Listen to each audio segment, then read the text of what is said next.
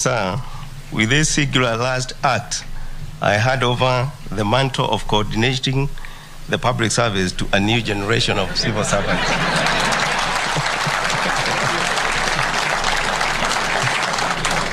I thank you and your predecessors for according me the privilege to serve in 4 successful administrations, notably the 2nd, 3rd, 4th administration and in your position.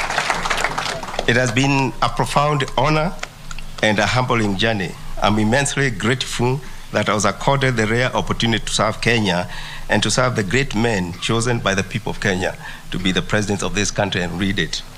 With your kind permission, sir, permit me now to invite my successor, Mr. Koskei, to progress the day's program. Asante sana.